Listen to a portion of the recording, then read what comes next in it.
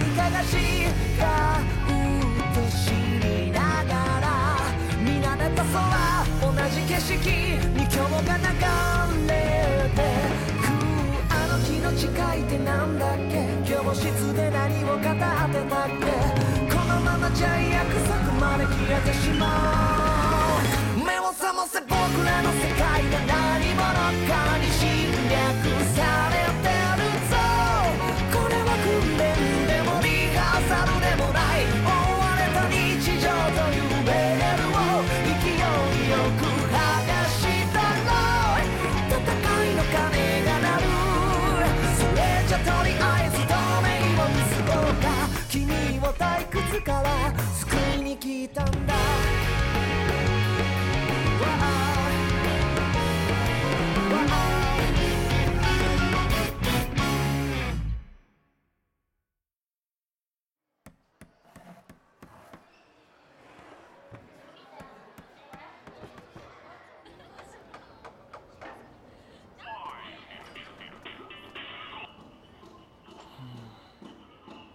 もう学祭の準備始めてる部活あるんだね。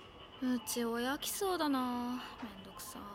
うちのクラス企画なんであれになったの？ねえやったよね。はあ、そもそも誰が言い出した企画なの？トンカワたちだったよ。そっか。ねえ、こないだ見た空の上にあった街みたいなの、あれって何だったんだろう。街に見えたけど人が住んでる感じじゃなかったし、宇宙人の基地とか。どうもどうも、アレクシス・ケリブです。怪獣とか街のリセットとかもその宇宙人のせいなんじゃないの？わかんないけど見た目はラスボスっぽかったよ。ユータが会った怪獣少女が街の外に何もないって言ってたなら、この街自体が隔離された可能性が。なんだそのつまんねえ話。朝から怪獣だの宇宙人だのよ。学生なら勉強しろ勉強。なんで皆さん学校来ちゃったんすか？うわ土足だし。最近敵の動きが活発になっている。学校って普通に入れるんだね。いや普通に入っちゃダメですよ。宇宙人に隔離された街か。そうっすよ、蒸発都市っすよ。ダンカン強っ。好きな話題の時だけ生き生きすんのな。いいじゃないっすか。原因が分かっても目的が分からないね。新庄茜か。きっと宇宙人に利用されて今も怪獣を作り続けている。利用されて？違う？わかんないけど。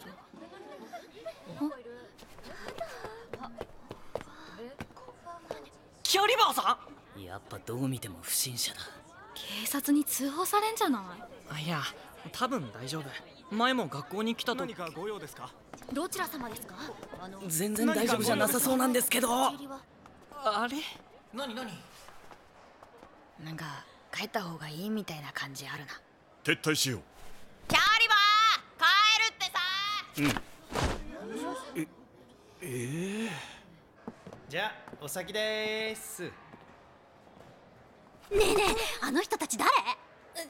新世紀中学生。ダッサい名前のバンド。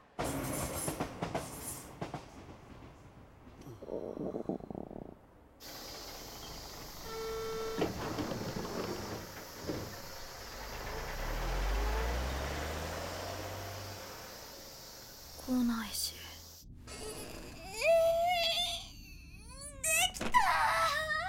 お疲れ様。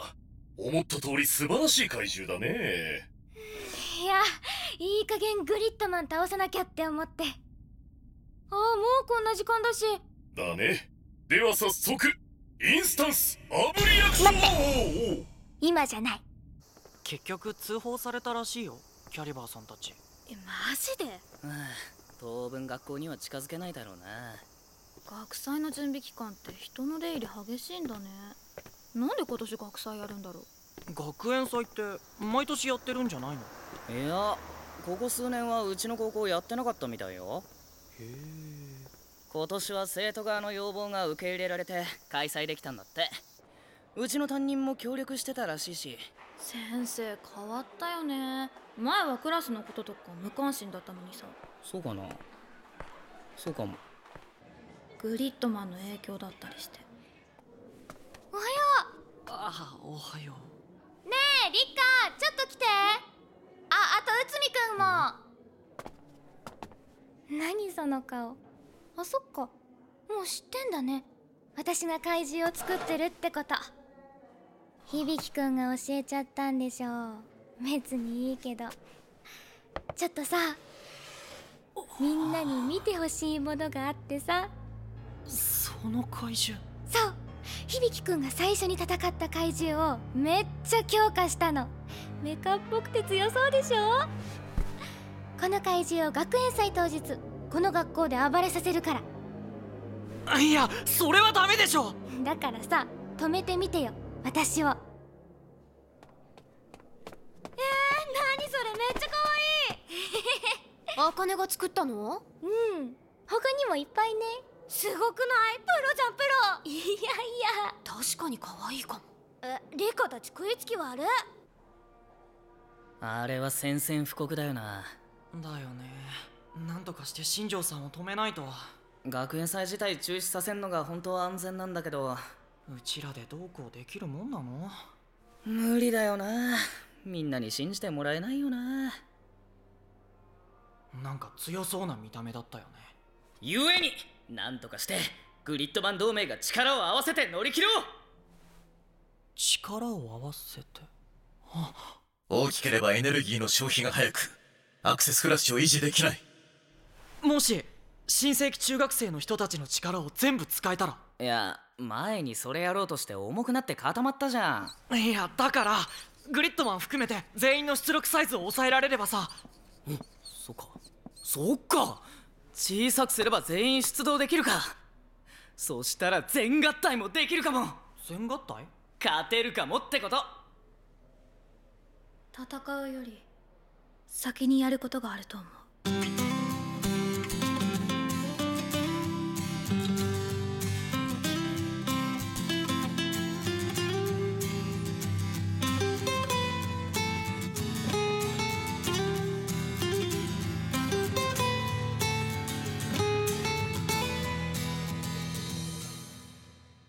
新庄茜を説得するのは無理だろう。だからって戦うしかないの？戦うことになったらどうするかって話だから。全合体すれば強化した怪獣相手でも自分の好きなものの話ばっかしないでよ。結局内海くんは戦いたいだけじゃん。じゃあどうすればいいんですか。向こうは学園祭当日に怪獣出すって言ってんだよ。対策を考えるのが普通でしょ。同級生と戦うのが普通なの？それこそ問題を先送りにしてる気がすんだけど。じゃあ何？新庄茜に怪獣出さないでください、お願いしますって言うの？グリッドマンはどう思う？どちらの意見も正しい。だからこそぶつかってしまうのかもしれない。はったり触りないこと言いやがって。すまない。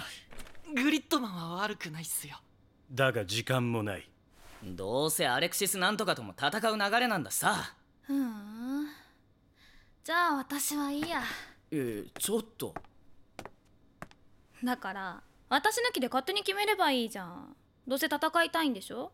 何怒ってんの？怒ってないけど。いや、怒ってんじゃん。戦いたいんじゃなくて戦わなきゃいけなくなるんですよ、グリッドマン同盟として。前から言おうと思ってたんだけどさ、グリッドマン同盟ってあんたしか言ってないからね。は？茜は私の友達なの。友達と戦うことに積極的になれるわけないじゃん。はあ、もうめんどくせえ。お前は感情でしか考えられないもんな。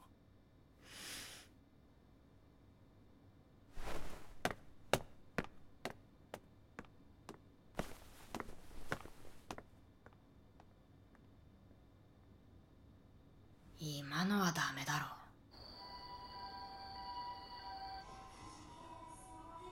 ろ。やっちゃったかな。やっちゃってたね。明日から女子周りで俺の悪評が拡散されるんだよな。終わった。完全に終わった俺の高校生活。2学期半ばで。内海、落ち込んでるところ悪いんだけど。分かってる。分かってますよ。今はそんなことより新庄茜のことだろ。このままだと本当に終わっちゃうから、俺たちで新庄さんを止めないと。何それ、予告を撤回しろってこと？戦うとしてもせめて別日に別の場所で。ちょっと待って、ちゃんと止める気ある？学園祭を狙う理由は何？だって嫌いなんだもん。別に学祭なんて響くんたちだってやりたくないでしょ。君たちも怪獣が戦っている姿の方が見たいんじゃないの？本当はさ。新庄さんはグリッドマンが狙いなんじゃないの？まあそれもあるけど。だったら関係ない人たちまで巻き込む必要はない。ごめん、もう行くね。次体育だから。待って。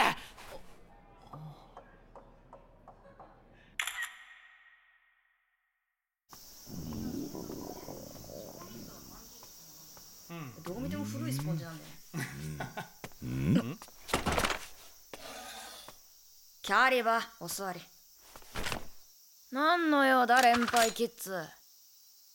女はどこだ？女を探している。女？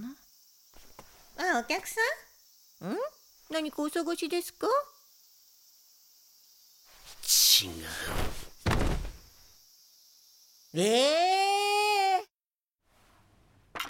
どうぞ。カフェ飯では悪いけど。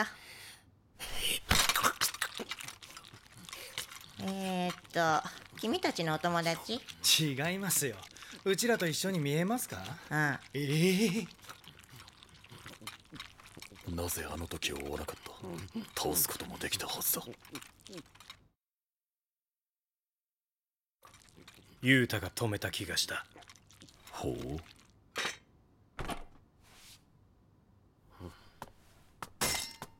おい、ちょっと待てキッズ。ママさんに言うことあんだろ。礼儀教えてやろうか。おい。はあ？わかった。行け。いや、逃がしてんじゃねえよ。番号は手に入れた。礼儀は今度教えればいい。はあ。おいマックス、やっぱこいつ頭おかしいぞ。なんだそのリアクション、アメリカ人か。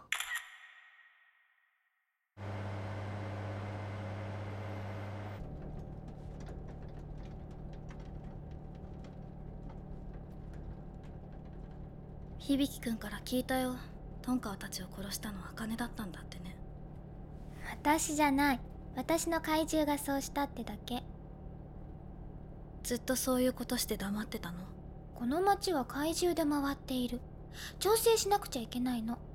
てかリカってそんなにトンカワたちと仲良かったっけ？仲良くもないし悪くもない。じゃあいてもいなくても一緒じゃん。一緒じゃない。じゃあ私を殺したら？そしたら全部解決じゃん。それは解決じゃないから。やっぱリッカはいいよ。他のことはちょっと違う。私の近くにいるべき人。私を。神様と仲良くするのは嫌？私が何をしてもリッカは私のことを嫌いになれないよ。私がリッカをそう設定したんだから。ここに住む人はみんな私のことを好きになるようになってる。だから私とリッカは友達なんだよ。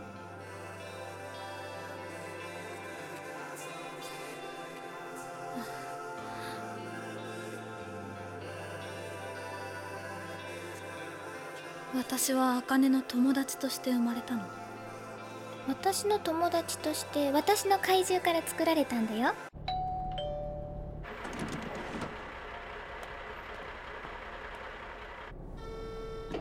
出します。おつかまりください。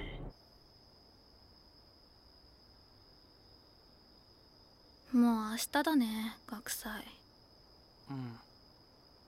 今日茜と話したんだけどダメだった。私茜を止められなかった。あのパソコンみたいなやつもこのお店も親のものだし、結局私は何もできてない。それは多分違う。みんながここにいたおかげで今までやってこられたと思うし、リッカじゃないと切り抜けられなかったことだってたくさんあったよ。内海だって本当はそう思ってる。俺だってリッカにここにいてほしいと。明日内海君に謝る。でもひどいこと言ったのは内海の方なのに。先に謝りたいの。なんで？あの人私から謝るなんて考えてなさそうじゃん。先に？そうか。学園祭明日なんだろうん。楽しみじゃないのかな。そんなことないよ。めっちゃ楽しみだよ。それはよかった。君の出し物みんなも楽しみにしているよ、きっと。まあね。みんな喜んでくれるといいね。外からのお客様もたくさん来るだろうし。だから負けられないよ。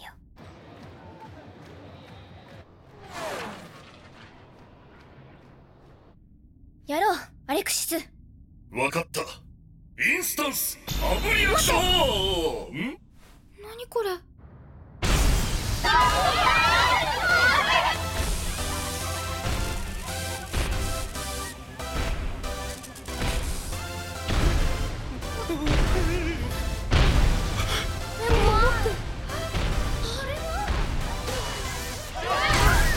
先にグリッドマンを出して避難を促すのか。いい考えだ。これなら新庄さんも執拗に学校は狙わないよな。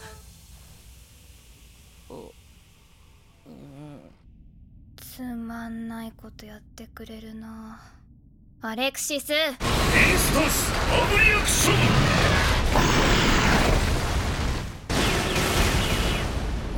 どういうこと？グリッドマンの大きさいつもの半分くらいしかないよ。舐められたものだね。よし、我々も行くぞ。アクセスコードブリカリンチャー。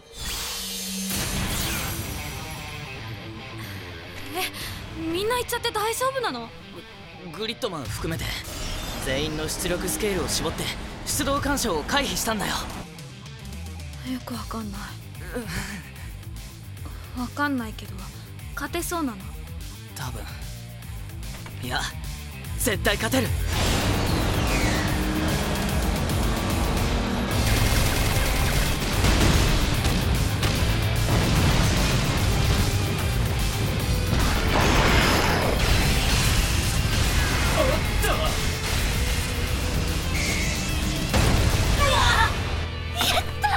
今日こそ私の力見せる日なんだから。今こそ全員の力合わせる時だ。おう！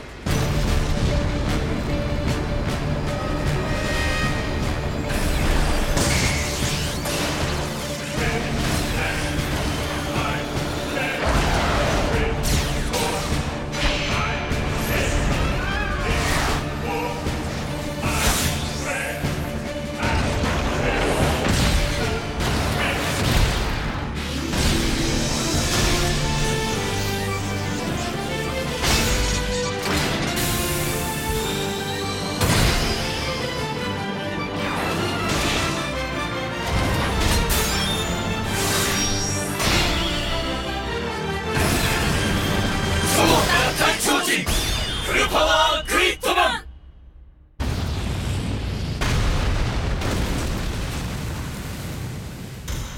なんなの？もうただのロボットじゃん。そんなんに私の怪獣は負けないから。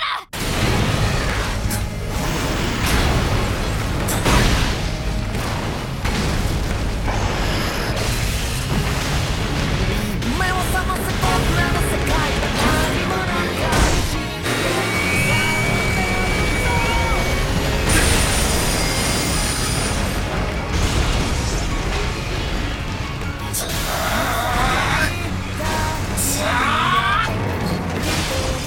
強い、いけるぞ。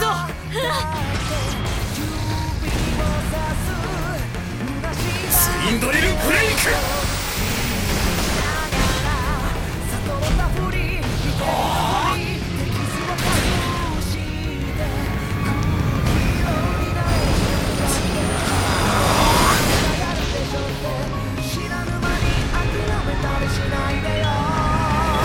目の前の僕らの世界は何者にも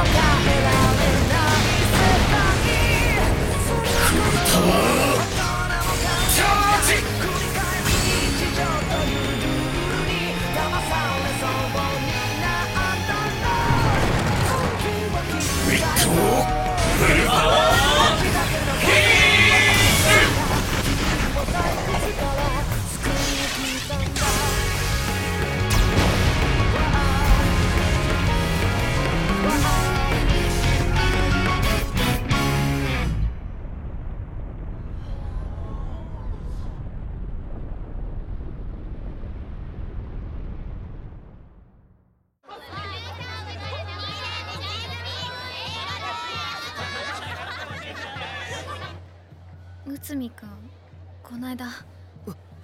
ごめん、俺が悪かったです。反省してます。うちもごめん。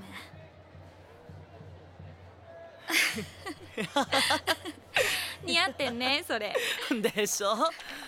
でもやっぱ新庄は来てないのかな。マルさん、茜って来てる？あ、今日来てないよ。なんか体調悪いんだって。そっか、ありがとう。リッカは私のことを嫌いになれないよ。私がリッカをそう設定したんだから。リッカー、あ、いたいた。おーい、リッカママ来てるよ。ああ、うわ、君たちすごい格好っすね。あ、どうも。あと20分でうちのお手前だから。行く行く、そっちゃろうぜ。そっちゃ言うな。これ配って回るんでしょ。うん。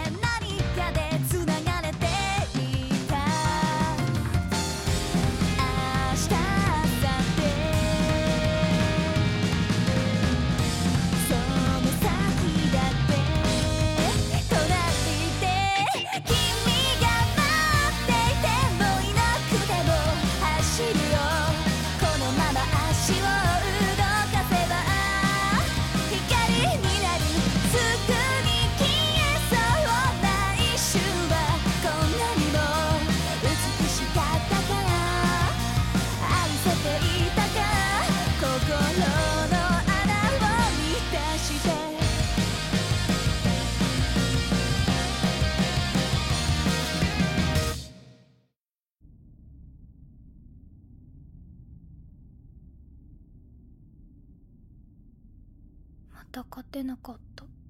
このままじゃ私の町が。まだまだいい手段があるはずだよ。君は才能にあふれる人だから。